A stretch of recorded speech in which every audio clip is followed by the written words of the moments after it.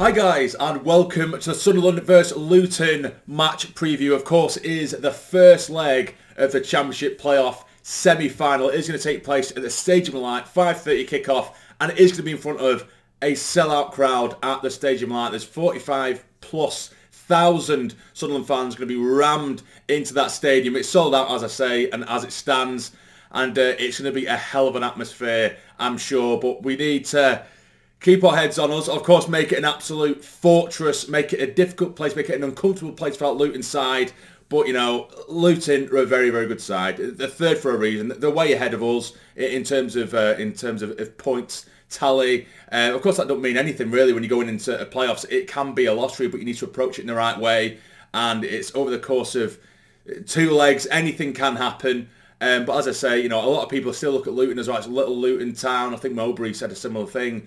But, you know, they were there last season, they're there this season, they're there on merit, they're a good side, they're no longer little Luton town, regardless of how you look at them. They're a well-run club, they're a very well-run club, and they're a very well-run side as well. You know, the manager there has done absolute fantastic work, and they've got some fantastic players, and they're going to be incredibly difficult to play against. They're currently 14, I believe it's 13, 14 games unbeaten at the moment. I think there's about 6 draws in there. The rest of them wins. They've been outstanding. So going into the playoffs, they are well up for it with some fantastic form. They'll be absolutely filled to the brim with confidence, I'm sure. But as will we. We're going to be flying with our momentum after what happened on the last game of the season. Beating a team like Preston, who aren't a bad side at all, don't concede many goals. To come away with a 3-0 win on the last game of the season just before we go into playoffs with the first home leg, it really is. It's heads or tails, really. But of course, you need to look more into it. Luton, they're a big physical side. They're very direct, and that's what worries me. Whenever we come up against a direct team, it's difficult as it is. But given that, you know, our average height at the moment, given the plethora of injuries we have, our average height is what? It's like 5'10", if that. You know, with Onai, all the defenders we've got at the minute, you know, Sirkin and Gooch, there's a chance they will feature, but those two look relatively unlikely. It's just today, basically. Well, yesterday Mowbray has said that it all depends on what happens in training today. There's a small chance that Gooch and Sirkin will get on the pitch, and if they come through it on the training ground, if they come through it sort of unscathed, then they'll have a chance of playing. But they're not too sure as of yet, as of yesterday's interview. So there's a good chance we've got Gooch missing and Sirkin, which means the only defenders we have is Luke O'Nien, who, as we know, isn't a natural centre-back, and a right-back in Trey Hume. And those are the only defenders we have available. So we have a makeshift centre-back and a right-back available in terms of defenders. That is it. So we could be in a lot of trouble, in a lot of trouble in terms of defensive work. So for me, it's a case of just going absolutely all out. Because, you know, against Preston, we really did push it because we have such strong players going forward in terms of, like, you know, the wing play and the sort of number 10 roles. We have such quality there with Clark and Roberts, Diallo, of course, amongst others, Pritchard.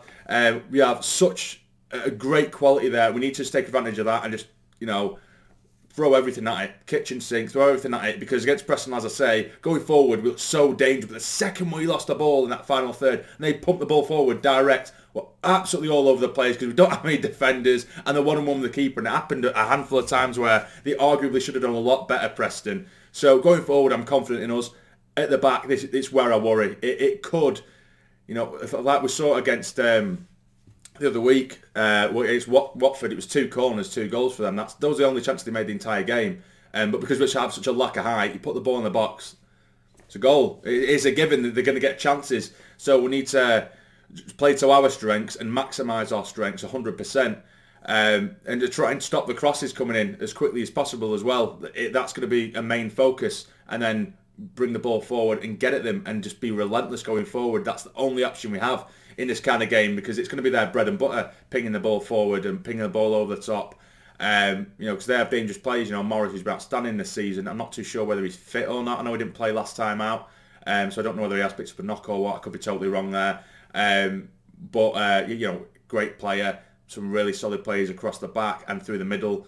They generally play 3 at the back, depending on how they want to play, which you'll see. Which it might suit us, the 3 at the back, potentially. I know they have some big lads at the back, so there's no point in trying to go toe-to-toe with them in the air. But if you keep it along the ground with 3 at the back and you have the likes of Clark, Diallo and Roberts, as I say, getting at them, and Gelhardt pressing, going forward, we're definitely in with a shout. It's defensively that I'm worried about, as I say. But we shall see. We shall see. I think if we manage to keep him out, we have more than a good enough opportunity. I know that at this stage of my life, we don't have great form this season. Pretty poor form, actually, at home. Our away form is fantastic, and that's where we've been picking up most of our points. But at home, we've been very disappointing. So, yeah, personally, if we come away with a draw, and I know I'm not at the predictions part of the video yet of the preview, but if we come away with a draw, I wouldn't be totally disheartened at all. If anything, I'd be quite optimistic going forward, because away from home we have been that good, and we've been a lot more ruthless away from home. So yeah, we'll go into my preferred 11 for the game. I'll give you my starting 11 first, with the presumption that Sirkin and Gooch are going to be alright. So this is what I would go with first and foremost. And as you can see, it is the 4-2-3-1 with Pato in goal, Sirkin 09, Hume and Gooch across the back, with Ekwa and Dan Neil in the middle, Clark, Robertson, Diallo in behind, Gelhardt. So that is pretty much the side that ran out last time against Preston.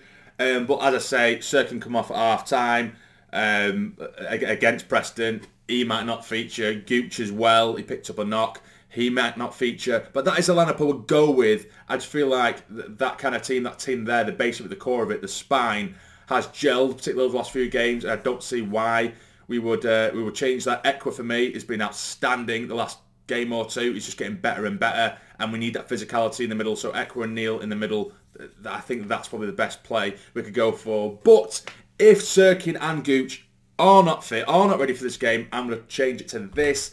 It is incredibly makeshift, and I'm not comfortable with it whatsoever, particularly at the back, but we'll have to see. I've gone for Anderson at the back. As the young lad, he's played, twice, I think, this season. But in terms of natural defenders, we don't have much at all. We have next to nothing. So Anderson, he'd get his third appearance, or whatever it is, from the start in such a massive game. It'd probably be a bit too much for a lad, but we just don't have anything else. We have absolutely nothing else that I can think of anyway, unless you dropped someone back from midfield there, like Clark, and put him as a sort of left wing back in a trio. I don't know, but I feel like Clark needs to be up the other end of the pitch. So I've gone for Anderson, 09 and Hume, and of course Clark, Ekwa, Neil and Roberts. Clark and Roberts would have to get back and trap back a lot and do the dirty work, with Pritchard and Diallo, with Gelhardt up there. It's a massive mess. It's a huge mess, but I just don't really know what to go for, if I'm totally honest. There is apparently a small chance that we may see Agiolesi, but I wouldn't even want to risk it. Yes, he's more natural, but he's been out for quite some time. To be so sort of stale and not exactly match fit and not have many minutes in his legs, and then throwing him into a game like that, you could argue I've just said the same thing with Anderson, but I think it might be a bit too much. So that's probably what I'd go for. It's a risk, but that's it. Of course, in the comments down below, let me know what you would do, how you would start if Gooch and Sirkin are not fit. Now, for the dreaded score predictions. Now, this is really, really difficult. If you look at the previous results against Luton, which I know don't mean everything, but we've drew the last 2 games against them, 1-1.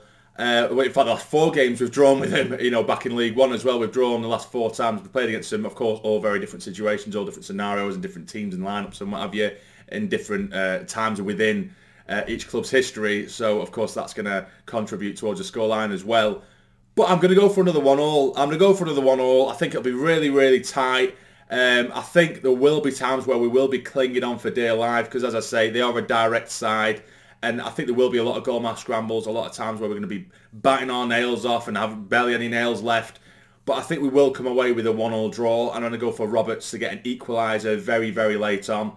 I think they might score relatively early, and it'll be a case of us just really trying to bang on the door, trying to get an equaliser, and eventually we'll get it. That's the kind of game I can see it being. And again, I wouldn't be totally against that, because then we can just go, throw the kitchen sink at their place. Of course, I would love for us to come away with a 2-3-0 win at the Stadium Light. That'd be amazing. Get the place bouncing, just really overpower him with our attacking threats, and that would be ideal. But in terms of the prediction, I think it would be more realistic for me to go for a 1-1. So that is what I'm going to go for. So that is it, guys. That's my match preview done.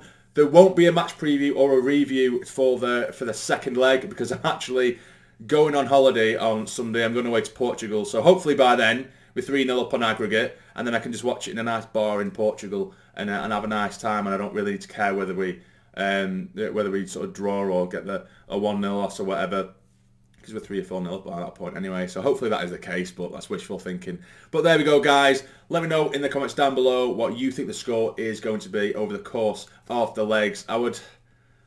I'd like to think we're going to make it to the final, but one step at a time, eh? One step at a time. But there we go. Please hit the like button for me if you have enjoyed this preview and if you have enjoyed reviews and previews throughout the season, because again, this could be the last one. Please hit the like button for me. It's always so appreciated. And if you're new, hit the subscribe button as well to become a fully fledged member of the Sarny Army. But for now, take care and stay jamming.